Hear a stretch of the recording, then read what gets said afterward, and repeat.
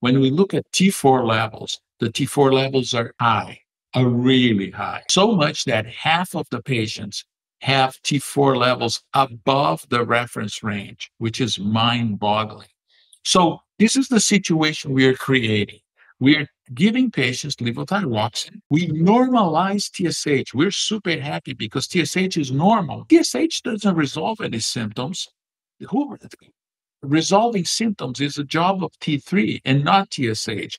But we've been told, our guidelines say, give enough T4 so that we can normalize TSH. All right. But as a result, we have an excess of T4 and a deficiency of T3. And I've been hammering the point that this deficiency of T3 is important. I mean, it's not okay to have a deficiency of T3.